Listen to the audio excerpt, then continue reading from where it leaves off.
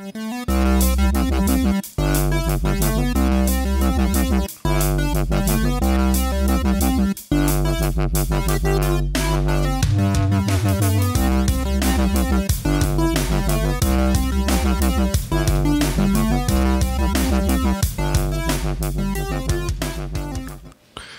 everybody, welcome to another episode of the LitRPG Podcast. I'm Ramon Mejia.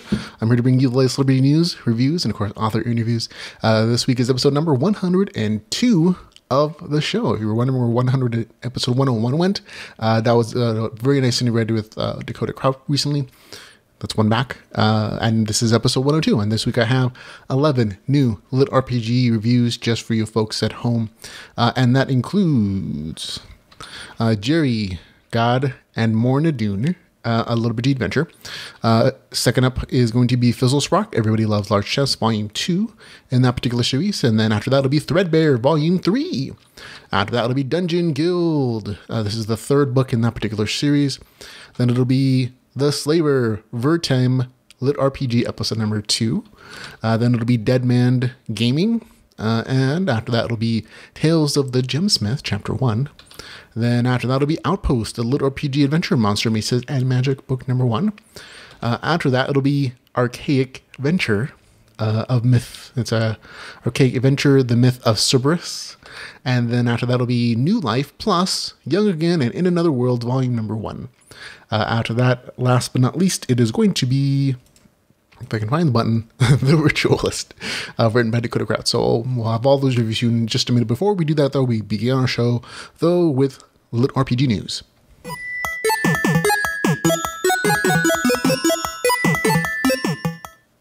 And apparently our pictures don't want to show up, so there it is. In LitRPG news, we're going to begin with, there's actually just one story.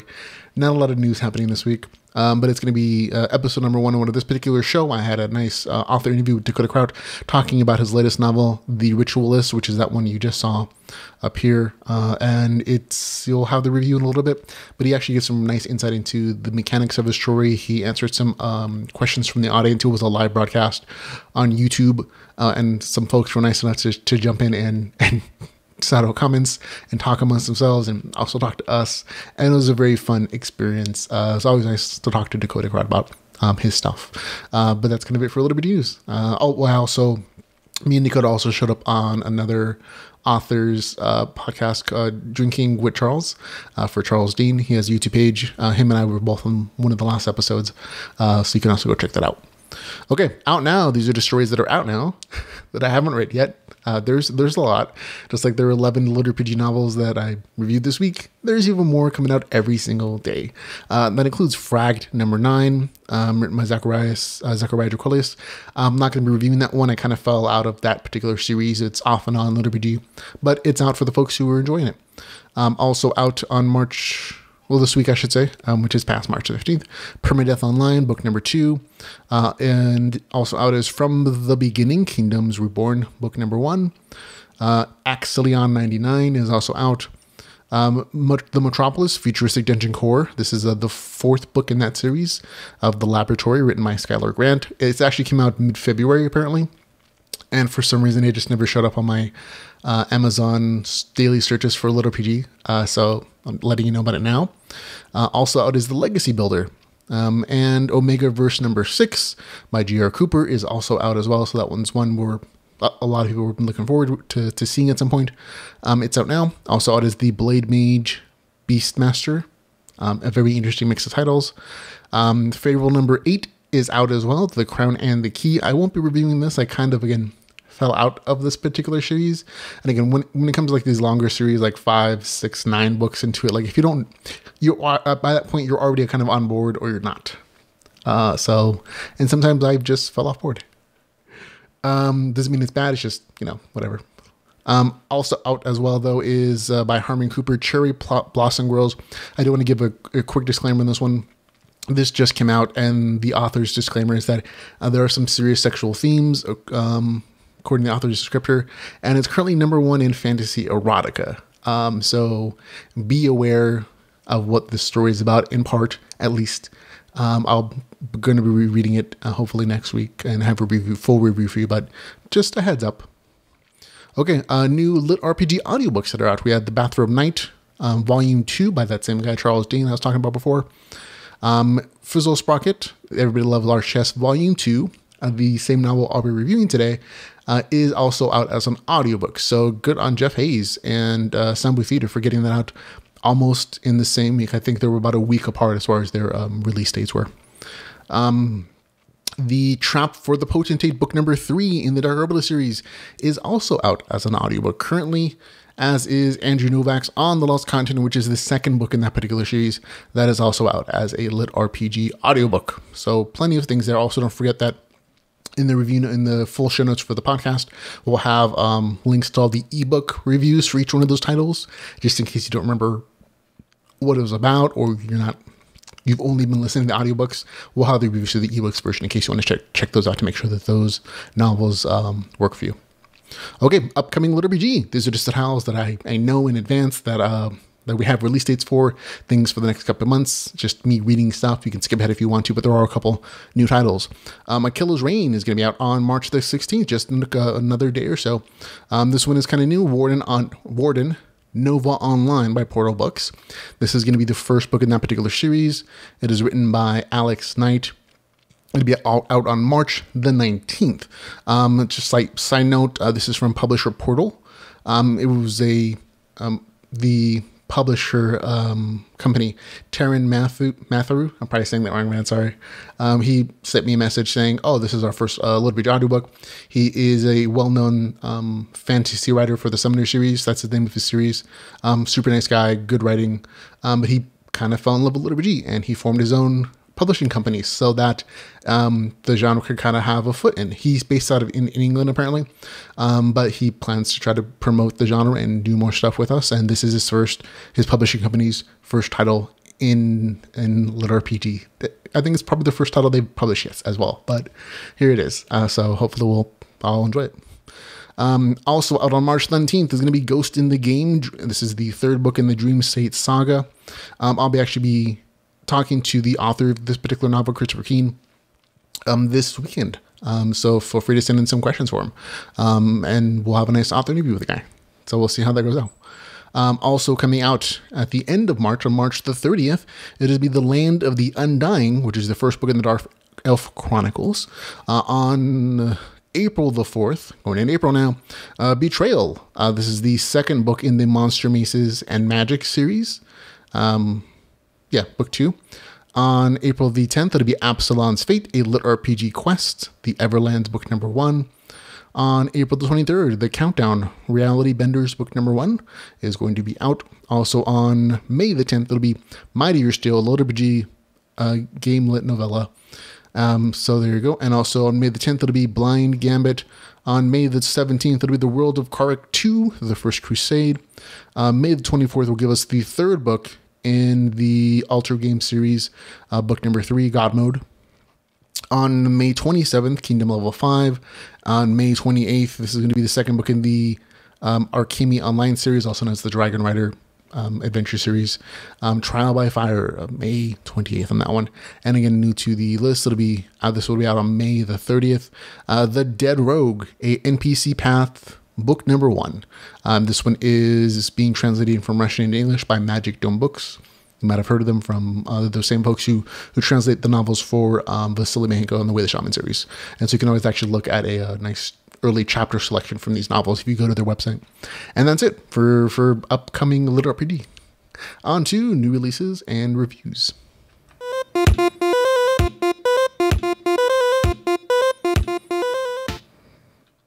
Hey, that picture worked. Excellent. Okay, on to new releases and reviews. We're going to begin with Jerry, God of Morn'a, Doon. There you go. A LitRPG adventure, Hellraisers of Morn'a, book number 1. This is a really easy review. 30 pages, 99 cents, available on Kindle Unlimited. Totally not worth your time. I'm not even going to read the novel description. It has very little to do with the actual story. It's not LitRPG. It's, even if it is set in a kind of game world, it's basically two jerks who enjoy hurting players and NPCs, complaining that they can't log out suddenly and kind of feeling some of the consequences when things return them. But it's, again, no RPG progression. That's kind of it. So gets a score of 4 out of 10 for just basically not being LitRPG like it says it is. And it just, wasn't a good time reading it either. Okay, number 2. Fizzlesprocket. Everybody Loves Large Chests, volume number 2, written by Nevin Iliev. There you go. This one is 306 pages, $3.99. Remember, though, it is not available on Kindle Unlimited. The author actually has these stories, I believe, on the Royal Road, the unedited versions of it. So he can't be on Kindle Unlimited. So there you go. Here's the author's description. Things are not well within the Lordrak Empire. An entire city goes up in smoke and ash, and an entire province is slowly being consumed by an ever-expanding cloud of death.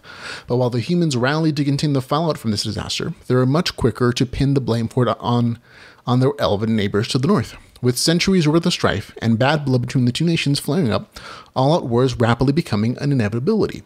Powerful figures are already on the move. Some wish to unravel the mysteries behind the dead city in order to bring the perpetrators to justice. Others are more than content to use this as an act of terrorism, as an excuse to further the Empire's agenda. A select few are even planning to somehow turn this cataclysm into a weapon for the sakes of their ambitions.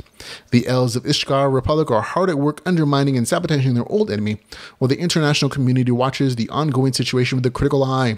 Even the gods themselves are closely monitoring the situation, ready to intervene should they deem it necessary. However, although all these entities have different reasons and methods, they all have the same objective: to find the mastermind responsible for setting it all in motion. The same mastermind that is too busy figuring out how wagons work to notice the world is stirring. And the author does give a content warning: profanity, gore, violence, explicit adult content, and that is totally true this time around. Price-wise, this is very fine. 306 pages for $3.99, reasonably priced. But again, I'll emphasize it again for the author. There is some graphic sex at the beginning of the story. There's a lot of cursing in this entire novel. A lot of name calling things that are very graphic and sexual at the same time. And that's basically what the beginning of this novel is. Now, if you want to skip that portion, if you want to, avoid all that, you can kind of just skip the first 38%. Skip the first 38%. And it gets better after that. There's a lot less of that sex stuff there, if that's not really your thing. This novel and this series in general are slice of life stories. In this case, the protagonist of the series is a mimic. It's a monster. It's a monster that can change shape. It looks in general lore like a treasure chest, but when you get up to it, it grows teeth and it eats you. And in book 1, that mimic became self-aware, and he absorbed class skills and spells and powers from the adventurers that it ate. And now it's free of the dungeon that it lived in, and it's exploring the larger world. And that's kind of what the story is. The beginning of part of the story is, again, not my favorite. It's kind of aimless. It's mostly just the main character killing and exploring his powers, which is fine. But there's some very graphic and frankly brutal sex that just made it unappealing to me. Again, the story got interesting for me after the 38% mark, when the mimic MC goes into the big city, disguises himself as an adventurer. He goes on quests, he earns loot, XP, even learns some crafting skills, which is kind of fun. And the story takes some very interesting turns at that point. And basically the novel description that I read you, and the picture on the cover, all that stuff only happens after the 38% mark. So again, everything before that is really kind of not necessary. The author wrote it, so, and I mean, it's information that I guess adds a little bit of character development, maybe. But you can absolutely skip it and not lose anything. And the story even actually takes on something approaching a plot after that point, especially towards the end of this novel, which was kind of nice, because that means the rest of the series is maybe there's going to be an actual plot here instead of just the adventures of our mimic buddy this week kind of stuff, which is fine, but that doesn't really work for everybody. Overall, I had a good time with the novel. I was definitely turned off by the graphic sex at the beginning, but so you can absolutely skip it. Just go to the 38% mark. The stuff that happened there totally fits with the nature of the demons and the monsters that are summoned, but it just didn't work for me. I just, like I said, skip it to avoid it, and you'll probably have a better time with it. I still enjoyed myself. I have given it a score of 7 out of 10. It's a good score. I had a good time overall. And there you go. That's Fizzlesprocket. Everybody Loves Large Chest, volume number 2. with a score of 7 out of 10. Okay, on to our next review, which is going to be Threadbare Volume 3, The Right to Arm Bears. So nice twist. Instead of bear arms, arm bears. Very cute. Written by Andrew Seipel.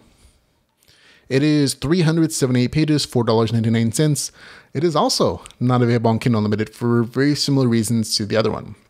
The author has had a lot of the stuff available for free on the Royal Road and other places. He'd recently had some issues with Amazon, so I think he's taking down a lot of it. But still, that's why it's not on Kindle Unlimited. Here's the author's description. Threadbare has reunited with his little girl, even if it didn't go exactly like he'd hoped. But war still rages through the kingdom, and the fluffy heroes must stop the Tyrant King and restore peace to their home. Celia, Threadbare, and the rest of their allies must join the final resistance to fight for the fate of everyone within Sylvania. It's a daunting task. Fortunately, they're not alone. Doon comes for the Tyrant King on a soft, fuzzy little feet. The epic conclusion to the new LitRPG saga. There you go. And like I said, this has been a very cute and good series. I think I gave book number 1 a 7, book number 2 an 8. It was even better than book 1. And this one didn't quite fulfill those same shoes. I gave it ultimately a score of 6 out of 10. Again, not a bad score. It just means it didn't work for me. Not boring in any way, shape, or form. It's still well written. And most of the stuff that you love from those first 2 books are here. For me, even though I wanted to like this one, I just couldn't get into the premise of it. And the points of the story is so very similar. It's the main character so has skill gains. He's a very cute, cuddly murder bear golem. Him and his crew. The premise for it just didn't make sense to me, and so it's hard for me to kind of fall into the story like it did with the other ones. Because remember, in the first book, it's an introduction to the world. You get game mechanics, you get kind of the storyline set into motion where the main character's trying to gain power and strength to help his person, his little girl, and then she's taken at the end of that novel. In book 2, set like 10 years in the future, is him again still training to try to save his little girl. And there's a bunch of adventure and action and stuff, and he creates some allies. And it's all very purposeful. Except at the end of book 2, he gets his little girl back. And while the beginning of this novel is very much getting her into a body, doing some exploration, skill gains, getting people's classes and training, ultimately the story is about something that wasn't with the original premise, which is conquering the kingdom and restoring justice for all. And I'm like, why bother? You got the thing you wanted. So for me, the core of this idea was he has to save his little girl. And once he has her, that was kind of the purpose. It wasn't to create a kingdom. It wasn't to stand for truth and justice and the Threadbare way. It was always that's his goal as a teddy bear, to get his person. And he got her in book number 2. And so book number 3 always felt to me what's the purpose? Why don't they just leave the kingdom when they're immortal golems? They can live in the desert or in the ocean or at the top of a really cold mountain and be left alone for forever. And instead, this is just a writing choice, and it's just one that didn't click with me. Doesn't mean there are a lot of other people who really like the series, and like I said, this is not bad writing. This is still very entertaining for a lot of people. It's just that it couldn't click for me because I couldn't get into the premise of this particular 3rd book in this series. So that's all it is. And again, plenty of RPG advancement, crafting, fighting, all that good stuff is still here. It just didn't land. And that, that happens sometimes. Doesn't mean it's bad. It's just didn't click for me, but might click for you. Gets a score of 6 out of 10. Threadbare Volume 3, The Right to Arm Bears. Still a cute title. With the score of 6 out of 10. There we go. Okay, next we have Dungeon Guild, a LitRPG dungeon core adventure, Glendaria Awakens Trilogy, book number 3. Written by Jonathan Brooks. Here we go. This is 174 pages for $3.99. Kind of expensive. It is available on Kindle Unlimited, so that's always nice. Here's the author's description. The long-awaited conclusion to the Glendaria Awakens trilogy. After their dungeon core was stolen, Devon headed out of their dungeon, searching for those who had taken it. And initially confused on where it could be located, he followed a vague feeling in his chest towards a distant destination. Finding help from a guild of players who also want to return the core, they embark on a mission to reacquire and return it before time runs out. There you go. That's the author's description. I think it is a little... That's essentially the first 35% of the story. And everything else after that is going back to your regular dungeon stuff that you had in books 1 and book 2. This is the conclusion of the series. It brings together, again, a lot of the loose threads, not all of them though. The romantic issues with the 2 main characters, that's all resolved by the end of the story. The storyline, again, of the dungeon core being stolen is ironed out by the 30% mark, actually. After that, again, it's back to just dungeon level making, monster mashing, like creating new kinds of monsters, and dungeon diving from other players. And it's, like I said, it's kind of a repeat from the other things in the other 2 novels. There are a couple new things in this particular book that are changing, of course. The ability to make a dungeon town above ground adds like a minor aspect of like town conquest between players.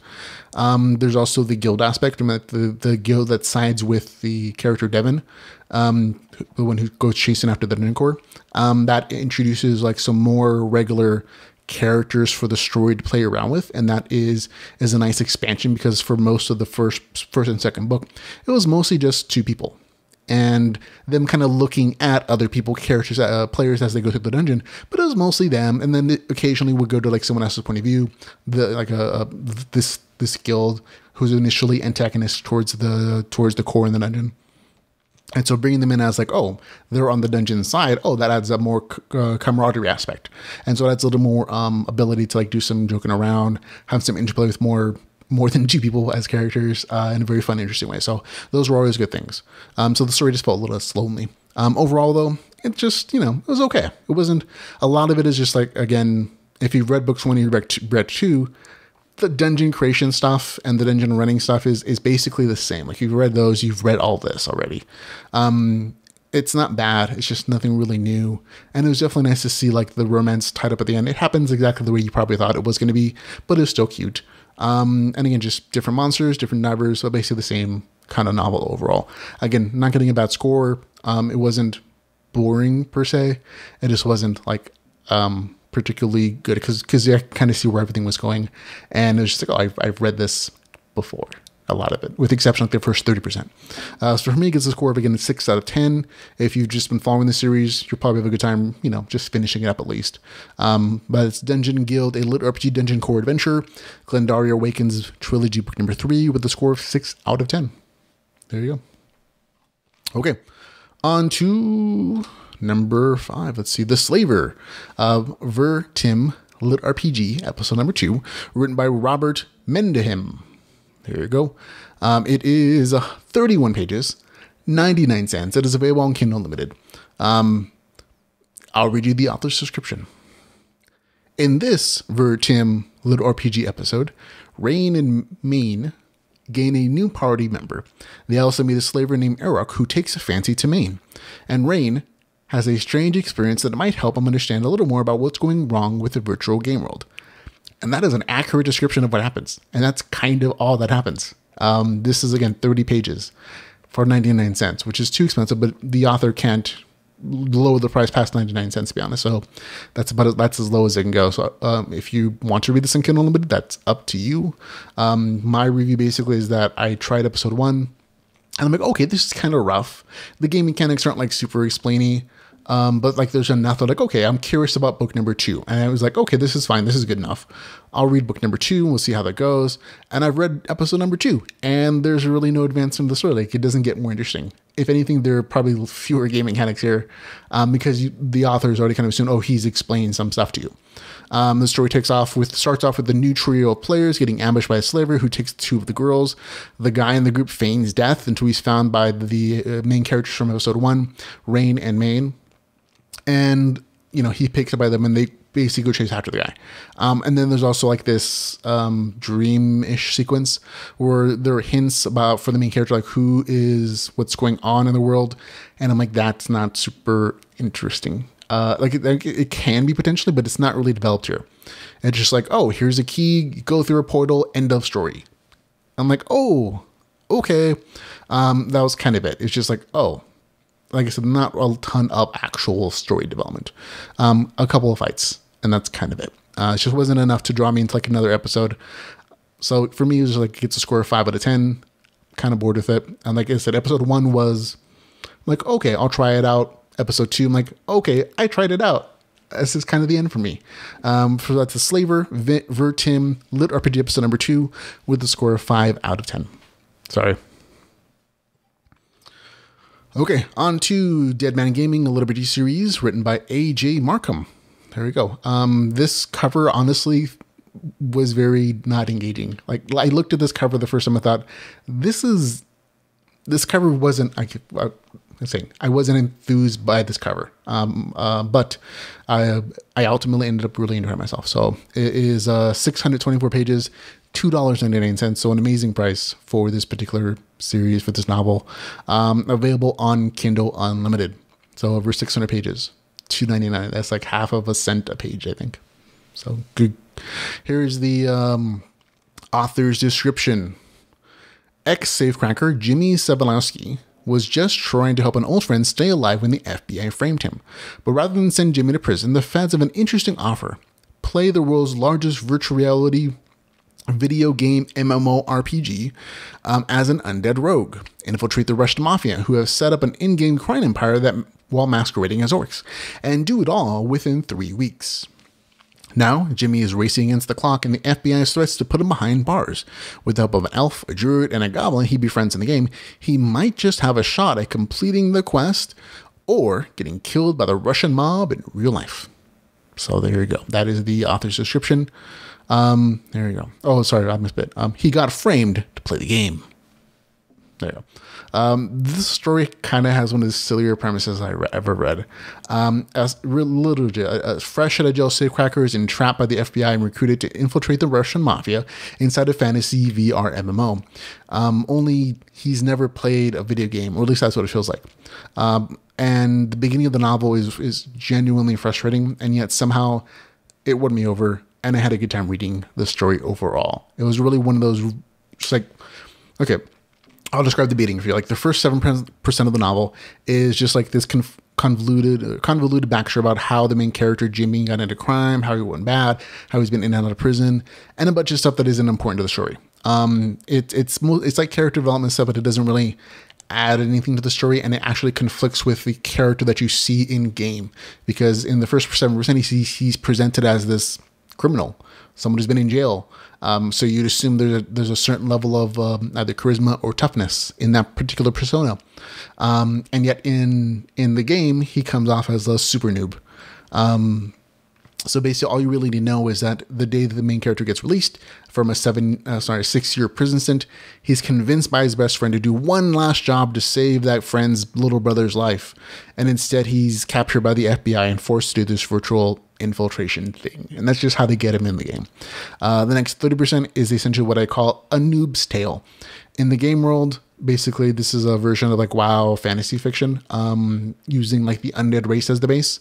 The main character constantly asks question after question after question on every single game. Like he's really is playing a super noob, because he's never played a fantasy game before. He's never played a VR MMO game. So he asks questions about everything, every concept, every ability, every action, every UI piece, what's this question mark above their head at versus an exclamation point? What's a quest? What's this thing killing me? How do I kill it back? What happens if it goes on? Like it really is a noob experience, and it was frustrating for me because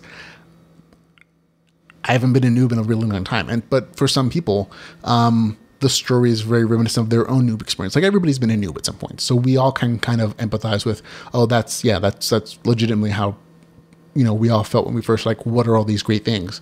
But at the same point, there's a really good reason why not everybody who plays an MMO wants to shepherd a noob when they come into the group. Because it can be a very frustrating experience. And that's kind of what I felt with the beginning portion of like the game section.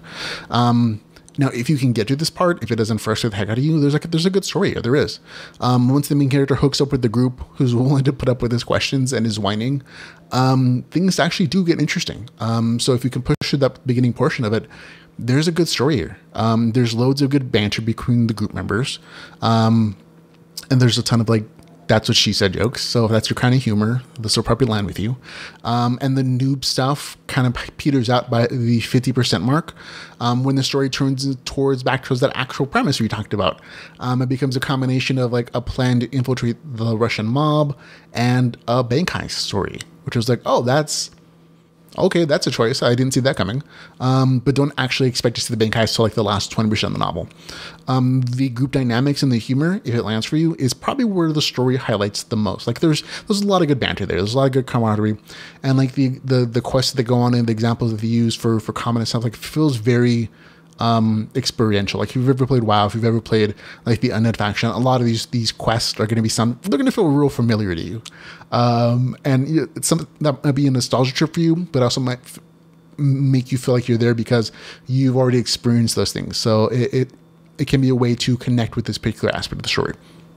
And though the fundamental premise of the story doesn't really make sense, like why would you have this criminal be your inside man in a game he's never played, and he's not really computer literate, and he doesn't know how to play the game, but you're going to use him because he's a thief, and you think the thief is going to be able to infiltrate the Russian mafia who's doing these online transactions on the game, I guess. Somehow the story kind of works as far as like the bank heist stuff goes. Although I also warn you, there's a big cliffhanger at the end, and so if that's a thing for you, just an FYI, it's a big cliffhanger. And it doesn't really make sense, but it is what it is. Overall, I guess if you can get past all the noob stuff, this is a good story. It really is. If you can't ignore that, don't pick it up. It's going to drive you crazy. You might end up throwing your Kindle across the room. Like Jimmy, there were some sections in the beginning of this novel where I was like, stop asking these questions. I had to put it down because I was like genuinely frustrated with the noob question stuff. And I was like, so like I said, but if you can get past that, it's generally good and it's fun.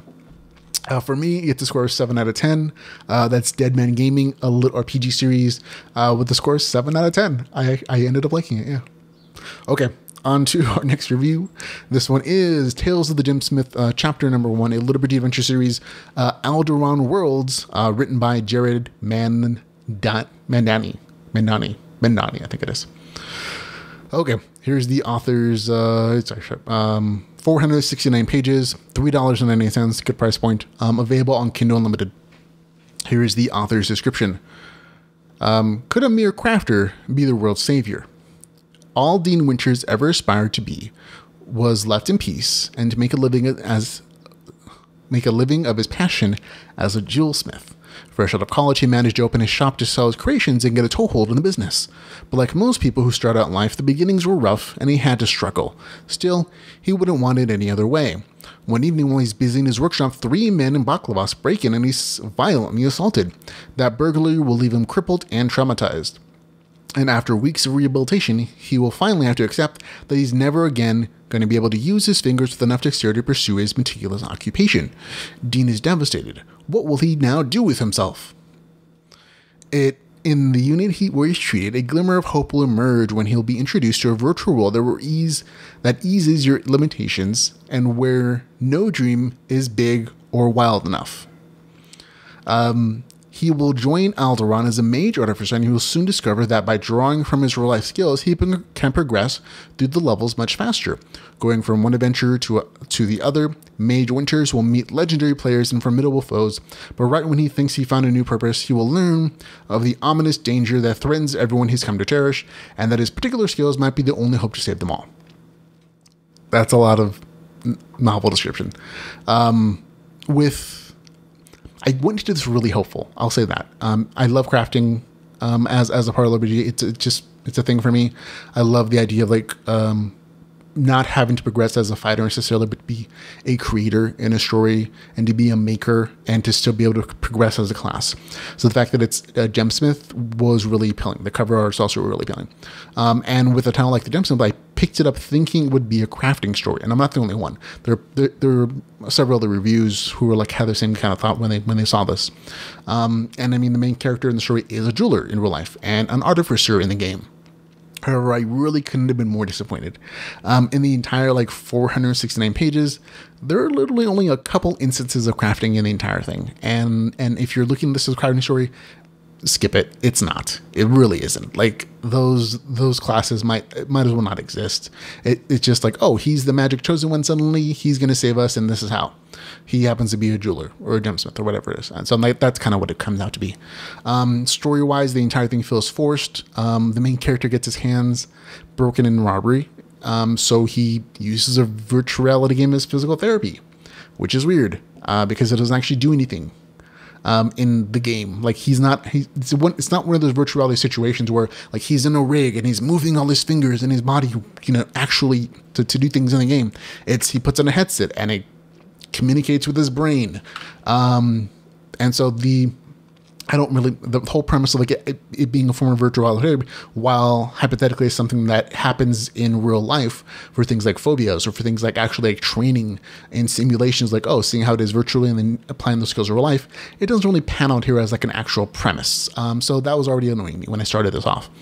However, once he's in the game, he gets an apprenticeship with a level 28 dwarf artificer who happens to die the next day and leave his entire shop to the main character, including his lab and his equipment. So a guy he's literally known for a day, and he just happened to take in as an apprentice. And then the main character is suddenly swept along on an adventure to find the rings of power. I mean, the Orbodox crystals. Basically the same thing. And I basically lost interest in the story very quickly, and I found everything to be predictable and the storyline to be super forced. Game mechanic wise, it's kind of a toss-up. Much of the story is written in a very fantasy-like way, with occasional like notifications. In combat and crafting things are a little more detailed. Like you actually do get some game information. So this is LitRPG. I'm not saying it's not, but you get to see like things like crafting trees and skills and loads of details about spells and items. But then those things are just rare. Like you only really see those details during crafting scenes, which are there only a couple, and in combat where you get like damage notifications and you get like things like that. But everything else beyond that, the regular everyday stuff or talking with people or characters, it's a lot more rare, and you only really get like quest notifications. There's just like a few little notifications here and there. So like I said, game mechanic wise, it's really just it's hit or miss a little bit. And on the other side of this, the game mechanics and the story don't always apply, and they feel a little forced, or like they don't really matter to the story if there's a plot point that needs to be hit specifically. For example, at one point when the dwarf mentor dies, the main character and him they're off to go. They plan to go mine, and so this is a tiny bit spoilery. They're going to go mine, and they run into some orcs who are staying over this woman, and the main character's mentor, who's like a level 28 character, is killed by these two orcs. Like he dies, and yet the main character, who's still level 1. Who's still he's out of magic. His spells are gone. He's using his starter quarterstaff. For some way, he's able to beat these two other monster characters who just killed his level 28 mentor. And that makes no logical sense. Like, it really doesn't. I mean, and I think there's even a point in the story where like the other character, like, that doesn't sound like it makes sense. And I mean, it kind of ties into like the forcedness of the storyline. It's just like, okay, that doesn't make sense to my gamer brain. And then very shortly after that, the main character starts jumping up levels. Like he goes from level 1 to 5 just by crafting some rings. And then he starts skipping up ahead even more. It just when the game mechanics don't make sense, so they don't make like math sense, or like they don't connect to my experience as a gamer, or it's just I lose interest very quickly. And that's kind of what happens here. There was like a story the author wanted to tell, and the game mechanics felt forced in a lot of different places so that story can be told. I'm like, okay, that's a choice. I don't dispute that. Just it doesn't leave me interested in particular. So there you go. Overall, I just kind of got bored with it because, again, I was looking for a crafting story, and this isn't it. The RPG game details about the story, while they were there sometimes, were really kind of off and on, and there was like these bursts of information, and oftentimes they were just kind of ignored for the sake of like, oh, I have to make a story point, or this is where the story is going, so forget those game mechanics. They don't really matter. And that's what it felt like sometimes. And the main character is honestly kind of unlikable, at least to me. He was super whiny, cowardly, and I get that that's part of his character growth arc. It's just that it just goes on for like a really long time through a lot of the story, and he doesn't change. So it is what it is. It didn't really work for me. And I was kind of bored, especially when the math doesn't make sense. I get a score of 5 out of 10. There you go. Tales of the Gemsmith, Chapter 1, a LitRPG adventure series, with the score of 5 out of 10. There you go. Okay, on to our next review. It is going to be Outpost, a LitRPG adventure, Monsters and Maces, book number 1, written by Terry W. Irvin II. Not the first, the second. It is 230 pages. It is $2.99. Nice price point. Available on Kindle Unlimited, so that's always nice as well. Here is the author's description. Glenn, a college sophomore, has a Sociology 102 paper that requires spending time with an unfamiliar group or culture. Luckily, 2 hot girls from his class have the same idea. Attend the university's game club to get reaction material for their papers. A creepy game moderator shows up, ready to start a game of monsters, maces, and magic. Glenn doesn't fret over the GM's disturbing vibe, though, figuring it'll lead to a potential fodder for his paper. Moments after rolling up his character and beginning the adventure, Glenn, his 2 classmates, and the 3 other players are drawn into the game, literally. How and why they got trapped in the game, transformed into their RPG characters, are important questions, sure. But simply surviving a world filled with horrific creatures, unknown magic, and perilous roads is the first on the list. There you go. Honestly, really good description. Gives you all the gist of it in the beginning of like the first, 30-ish%. Full disclosure, I got an advanced copy of this novel for review. I purchased it when it became available. First off, this has got to be one of the lighter LitRPG stories that I think I've ever read. Essentially, the novel takes the premise from Critical Failures, if you read that series, of a bad dungeon master transporting their players into the game world.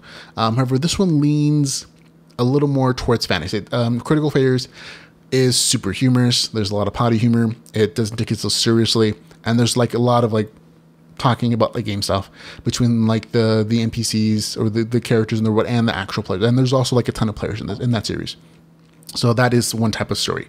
This one is definitely almost on the other side of the spectrum, where it's trying to be a fantasy story in a lot of places, and it just happens to also be a LitRPG story in that it's a tabletop story, but it's definitely going on the side of like realism, and that's going to work for some people. It just didn't work for me. If you've ever read the series Guardians of the Flame, that kind of tries to do the same thing. It's an older series. That has this same kind of vibe, like where the characters are almost subconsciously referring to game mechanics, but the larger world around it is basically a fantasy story. And that, I'm not going to say it's not good. The writing is really nice, it is, but it doesn't really work for me in particular and a lot of other LitRPG readers, because those things that we love about the genre is basically that we can see those notifications. We can see all the mechanics behind the world, and it's not hidden from either us or the characters. It reminds of like playing an RPG game on our computers or on your tabletop, where you see character sheets and you make dice rolls, and that's part of the experience. It's not just a fantasy story with a few game rules talked about occasionally. And that's what this more leans to. The game mechanics in this particular story are heavily front-loaded. Before being transported to the game world, everyone sits down and they make their characters, and you get details about stats and abilities and races and classes and all that stuff there. So there is like a lot of game information here. But again, it's mostly front-loaded in this section. Everyone describes their characters, what roles they made, what they chose for the classes, all that good stuff. There's a lot of good information there. But at the 9% mark, the players are trapped in the game, and a lot of that game stuff just disappears. In the game world, there are no character sheets. There are no notifications. There are no item descriptions. No spell or ability descriptions from pop-ups. Instead, if there is a need to describe a game mechanic, it's explained by one of these players talking to the other ones, or as one person thinking about them to themselves. The world and the actions of the characters and the players around them are mostly described in terms of fantasy. And that's okay. I mean, there's nothing wrong with that, but it feels like a fantasy story. And I'm like, I wanted to read a LitRPG story. You know what I mean? And look, some people are generally going to like the lighter LitRPG stuff. It works for them. It does. But for me, and I think for a lot of other readers, it's like, it doesn't always quite work, because we're okay with seeing all this information. And that's one of the things we like about it. Like, we like learning enough about the system in this world that we can kind of roll our own characters. And that's kind of not always the case here. I'm not saying that the world isn't ruled by those game mechanics. It is. It is a LitRPG story to me. There's regular like little nuggets of like game information, like, oh, this is how reputation works, and this is how your appearance, why the hot elf lady is treated better than the ugly goblin character, and why the gnome healer doesn't really hit a lot because he has a bad attack score compared to warriors. And there are a lot of those little explanations, but they're small pieces, just like every so often. And then it's like fantasy, little nugget of RPG, fantasy, little nugget of LitRPG. You know what I mean? And so that's how the story goes. So there we go. The story itself, it's felt like a decent tabletop adventure, and dungeon crawl. That's what it ends up being. The group has a goal to earn enough money to afford a resurrection spell to bring back their fallen member, and all of their adventures in the town and into the dungeon work to further that goal. And there are some times in the story where you feel like, oh, there was a dice roll made and this is the result. And that's cool, except that it's not described that way. So it's more of an inference like, oh, this is the vibe. That might be the case, but there is definitely no description like, oh, here's a dice roll, or here's where your attack didn't land, or here's a notification saying, oh, you did this much damage. It's all very traditional fantasy, and that kind of makes sense because the author, his other novels are fantasy or they're sci-fi. This is his first jump into LitRPG. And I don't doubt that the author has tabletop experience. There are just too many like things at the beginning, like, oh, okay, that all makes sense. Yeah, I've seen that, I've done that, whatever. But once you get into the actual game story, it mostly feels like a fantasy story. And overall, it just didn't work for me. Again, not bad writing. It isn't. It's not boring. Boring is a 5. Bad stories are 4 and below. It gets a score of 6 out of 10. I think so. The biggest portion of this, why it didn't work for me, is there's an intentional decision to minimize or mute the game mechanics, and it just made the story less interesting for me. It might be, again, a plus for readers who don't love as much of those things as I do about LitRPG, but the thing I personally like about LitRPG is that there's a freedom to put that UI there, to put all those notifications, and that tabletop and RPG gamers are used to seeing in their games, their tabletops, and it's what, like I said, how we kind of relate to these stories and why they're so engaging and fun is because we have had those experiences as gamers. We've taken the time to see our character trees and add up the numbers and see how different stats matter, or how they interact with these skill sets, or these whatever class abilities do, or we rerolled characters 20 times to try to get an optimized character sheet or whatever. Where we love seeing like how the spell trees and the skill trees and the class trees roll out, and all that information that and just all those things are missing from the story after they get into the actual game. Like I said, you might enjoy the story more if you don't like notifications or character sheets in your story. But for me, it just didn't hit the mark. Again, not bad, just didn't work for me. Score of 6 out of 10. Outpost, a LitRPG adventure, monster maces, and magic, book number 1, with a score of 6 out of 10. There we go. Let's try that again. There we go. Number 9. Okay. Archaic Venture, The Myth of Cerberus, a LitRPG venture fantasy MMORPG LitRPG series, book number 1. Such a long title. Written by Henry D. Milton. I think someone needs to look at different cover art. I've seen this particular character before in someone else's series. Here we go. This one is actually a little bit... I don't know how many pages it is. As of this recording, Amazon doesn't have it a page count. I'm estimating at about 100 pages. It's 99 cents, so it's for what it is. It's reasonably priced. It is also available on Kindle Unlimited. Here is the author's description.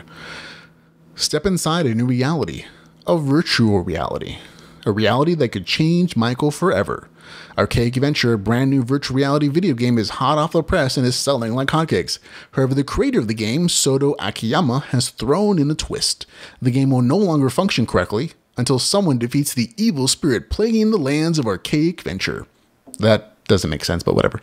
Along with returning Archaic Venture to normal, there is a cash prize that goes with it.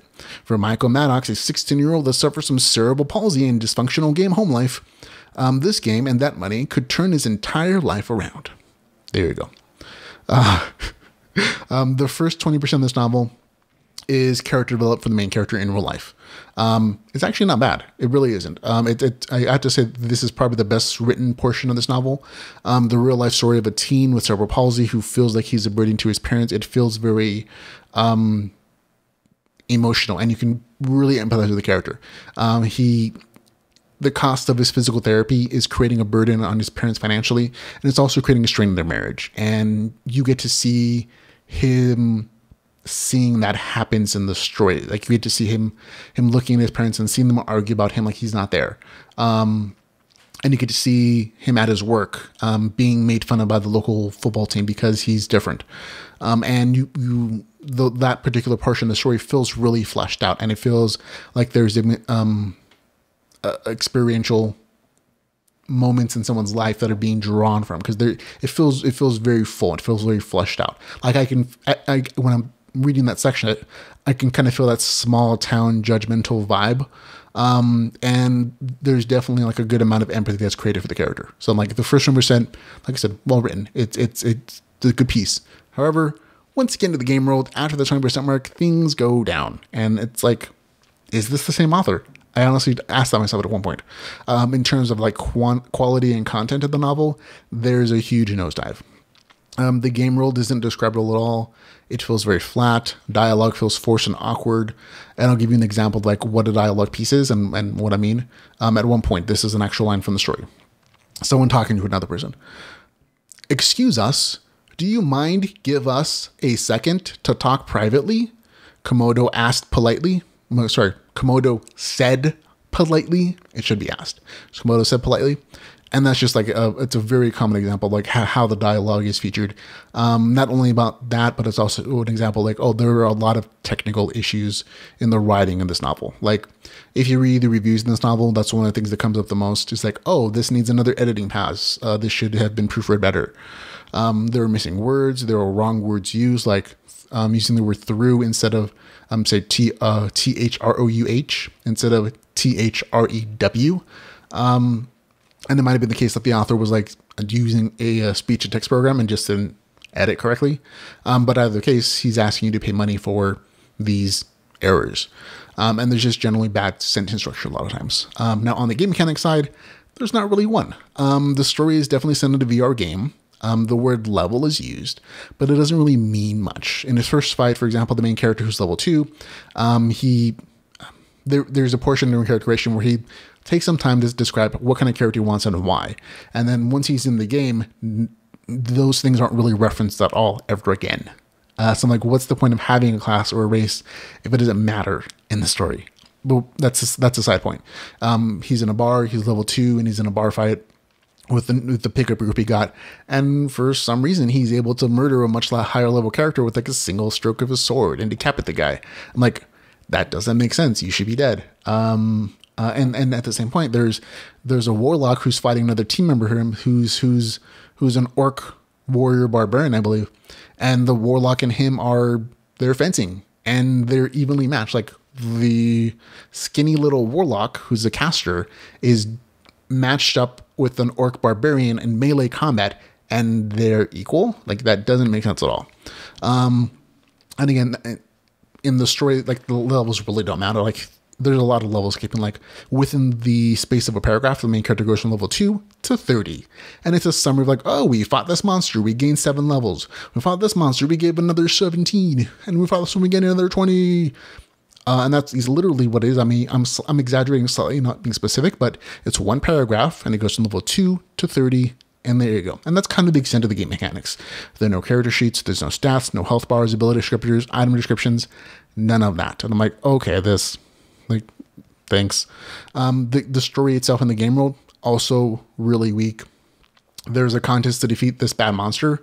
And honestly, it's not really worth mentioning. It doesn't really amount to much. Overall, the outside of the story, the real world stuff, was, like I said, the first 20%, I'm like, oh, this is not bad. This is pretty good. I'm like, and I say, good stuff there. But the almost non-existent game mechanics and the repeated technical errors knock it down a point for me. Even without the technical stuff, it was a 5 out of 10. Because of the technical stuff and the lack of game mechanics, 4 out of 10. Like, I genuinely am like, oh, at the end of this, I was like, I don't like this story. So for me, Archaic Adventure, The Myth of Cerberus, a LitRPG adventure, gets a score of 4 out of 10. There you go. Okay, on to, let's see, number 10. New Life, Young Again in Another World, volume number 1, written by Mine. I think there's an actual title name here, so I just don't have it. This is a translated novel from another country. Here we go. It is, again, another issue with page count. Amazon didn't have them as of the recording. I'm estimating at about 200 pages. I think that's pretty reasonable. It is priced at $6.99 though, and it is not available on Kindle Unlimited. So price-wise, that is super expensive. Like it's about 3 times what I normally look to pay for a LitRPG novel. And content-wise, it's not worth it for a lot of people. But I'll get into that in a second. Okay, here is the author's description. When Depp tapped Raina Kunga on the shoulder, he smiled and went willingly. After enjoying a nice, long life of 94 years, he was looking forward to shutting his eyes for a little time. He was, therefore, understandably upset when he woke up again in an empty space, devoid of memories, and with a young girl in a tunic rambling on and on about how she's God. So he did what any reasonable person would have done under the circumstances. He sent a flying kick. He sent the girl flying with the kick to her face. It turned out that the girl was indeed God, and she was in a pinch. She urgently needed someone to do some interdimensional resource smuggling, and Raina fit the bill. His mission: cross the boundary into another world, then chill for a few decades. God would handle the rest. To sweeten the deal, she offered him an 18-year-old body, like his reincarnated body, not a young woman's body, and a whole laundry list of ludicrously powerful skills, yet he remained hesitant. Then she mentioned the food. An exotic world comes with exotic delicacies, and this sealed the deal. The next thing he knew, he was standing in a foreign land, younger, stronger, and more clueless than ever. Will he survive the world? And more importantly, will the world survive him? Okay, like a lot of this novel is humorous. So that entire first description is meant as humor. So this is, again, a translated work. This novel incorporates an RPG mechanics with a transported to the fantasy world story. There's some good action. It's not a ton in there. It's a little innuendo. So there's no sex, but there's an attempt to seduce, I guess I'll say. And there's regular references that go on the cover's chestiness. And it's mostly a slice of life story. So just be aware of what you're getting into. What I wasn't expecting to see in the novel was the humor element. Like, it's generally, it intends to be a funny story. And the first 20% is essentially a comedy scene where a goddess tries to convince the main character, who's a soul she pulled from Earth, to be reincarnated into this RPG fantasy world. And the RPG fantasy world has notifications, ranks, levels. I'm going to describe the whole thing. It's not super heavy, but relative to like what this genre is, which is mostly light novel stuff, it fits into LitRPG. If you've seen any anime or manga recently, the type of humor used here should be kind of familiar to you. Like there's a lot of things like, oh, if you love that kind of stuff, you'll be like, oh, I get that joke, or I get that kind of cultural reference, or I get that behavioral pattern as being like supposed to be a jokey kind of humor thing. And while I personally thought it was funny, the humor's not going to land with everybody. Like, it really isn't. Like there were other reviews who were like, it's not appropriate for a 94-year-old man to kick a lady in the face. I couldn't get into it. I'm like, that was a huge joke, and it just didn't land with that person, and that's okay. It's not all humor does. And so I would always recommend, because the thing is so expensive, go download the sample chapter. It's going to be the first 10% of it, and that's going to leave you in the in that first scene where he's arguing with the goddess about why she wants him to come to the reincarnated world, and well, he basically doesn't want to, and she has to convince him, and there's a bunch of joke stuff there. And either the humor is going to land for you or it isn't. It's kind of the way it is going to be. And again, the novel is kind of pricey, so go, but it is in line with the cost of what translations cost. Like if you look at Magidome books, or like a bunch of the other Russian stuff, or any other light novels that are translated English, $6.99 isn't too far off the average there. It's just expensive to get things translated from other languages. There's the translation cost, and then like the re-editing stuff where you have to like edit it for an English narrator or audience because things change, and so there's a whole thing. So price-wise, it's not out of the realm of what's normal. But again, for your regular LitRPG audience who looks for a price point about a penny a page, 3 cents a page is kind of a lot. And again, it's not on Kindle Unlimited. Content-wise, this is the first volume of the series. And so it's kind of equivalent to like the first 2 episodes of an anime series as far as like what's happening here. And it's not a ton. Like, again, that first 30% is essentially him in heaven or in a heaven talking to a goddess for like 30% of the novel, just jokes, making humor, going back and forth. There's some banter, and a lot of like situational humor. Then once he's in the world, the other like 70% is like him figuring how things work out. There's a little bit of action. There's a lot of world building, like telling me what the world's about, like what to like, character development. But it's a lot of it's slice of life, and there's a lot of like dialogue, and there's a lot of like, oh, this is what the world is. I don't, and just him kind of figuring out he's a little overpowered, and getting information on his history. There are these interludes every so often from the goddess's point of view saying, oh, this is information. And it's a little break for humor again. And hopefully this novel is like a setup for a really interesting series. And that's what I'm hoping. I enjoyed it. I did. Overall, I liked the novel. I thought it was funny and entertaining. It felt fresh compared to some of the normal Western LitRPG that I've been reading weekly, because again, it's different cultural point of views. It has that anime manga vibe to it as a light novel. But for the price, it is expensive, and it's not going to work for everybody. It isn't. I suggest, again, you download a sample, see if the humor works for you. I think a lot of the other stuff will work for your general LitRPG audience. For me, it worked, and I don't mind paying the price, but I also, it's part of the job. So I give it a score of 7 out of 10, but again, go check the sample first. And that's New Life, Young Again in Another World, volume number 1, with a score of 7 out of 10. There you go.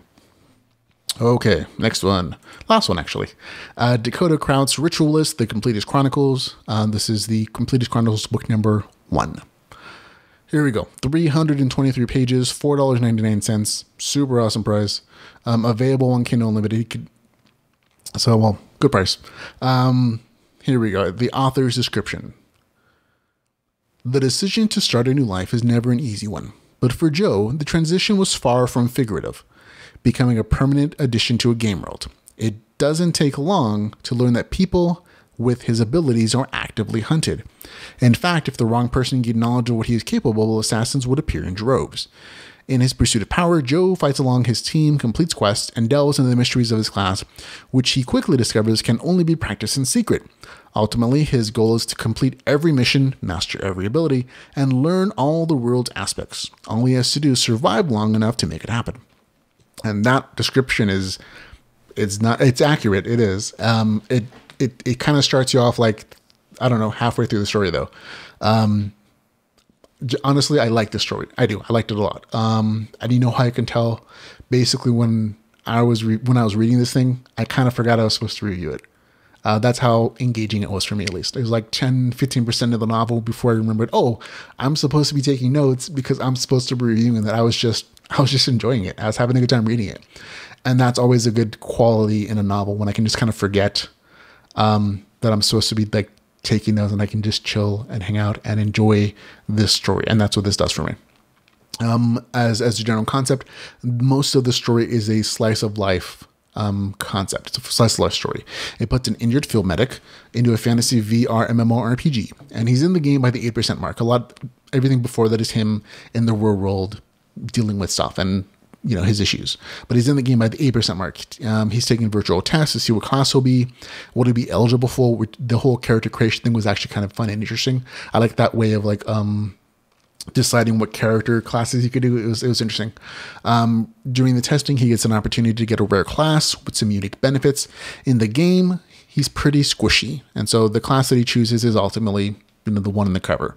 But he uses those restrictions to his physical well-being, like his low health and his low stamina, to kind of take a different way of progressing in the story. He uses research, and he develops different ways to advance that aren't your general, I'm going to murder all the monsters and level up that way. Like, he does things differently than the other characters. And I think that's one of the things I like about the story the most, is that he doesn't become this overpowered murder machine. Instead, he basically has a class that's going to be super powerful late game in like the super high levels. But at this early point, he's weak and he's vulnerable, and he doesn't he doesn't just give up though. Instead, he uses what he can to develop differently. Like he starts taking on quests that nobody else is doing, social quests and quests with the library and quests with like different research facilities.